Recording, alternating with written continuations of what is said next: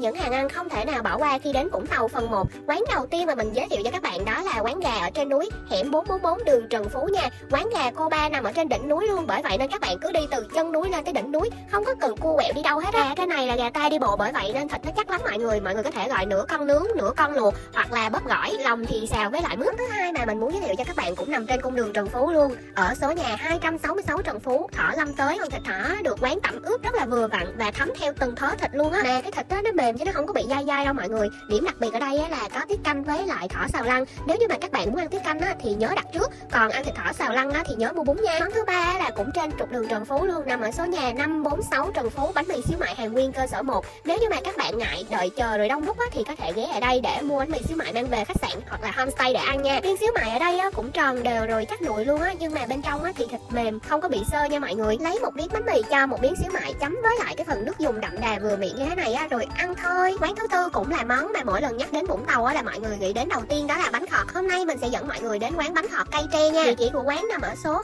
08 Lương Văn Can, mà quán có hơi nhỏ mọi người nên mọi người đi ở đường Lương Văn Can nhớ để ý nha. Nếu như mà các bạn đến quán á sẽ bất ngờ với một cái vựa rau xanh như thế này nè. Không biết là các bạn nào mà thích ăn rau giống mình không ta? Bánh khọt á được quán chia ra làm 2 công đoạn, bởi vậy nên khi ăn á nó giòn rộm rộp luôn. Mà tôm ở trên bánh khọt á là tôm biển đó nha, mình thấy á là tươi giòn ngọt lắm luôn á. Phía trên cái phần bánh khọt á còn có cả ruốc tôm nữa, mà cái ruốc tôm này á quán làm thơm phức luôn á. Cuối cùng cũng là cái món gây thương nhớ cho mọi người, đó là bánh tiêu Đồ Chiểu, nằm ở số 64/5 đường Đồ Chiểu. Cái phần vỏ bánh mềm, nhân đậu xanh không quá ngọt và cái phần nhân cay giấy rất hợp với xôi, bởi vậy nên lúc nào cũng trong tình trạng hết bánh. Nếu như mà các bạn muốn ăn á thì nhớ đặt trước để có bánh nha. Hẹn gặp lại các bạn ở clip tổng hợp tiếp theo, xem thử mình có món gì ngon giới thiệu cho các bạn nha. Cảm ơn các bạn đã xem hết video. Bye bye.